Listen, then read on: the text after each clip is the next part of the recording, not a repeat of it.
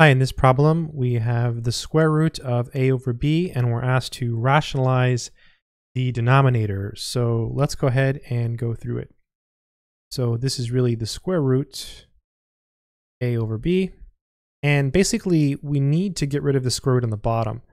So we have a b, we need a b squared. So what we'll do is we'll multiply by b over b.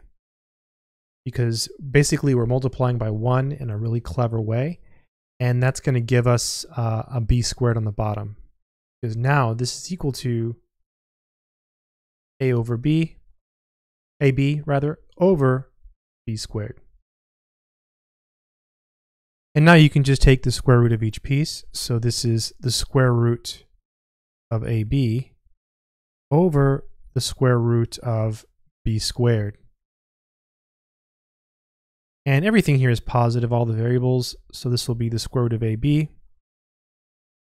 And then this will just be b. Take the square root of b squared, you get b, as long as b is positive. And it is in all of these problems. It's always positive.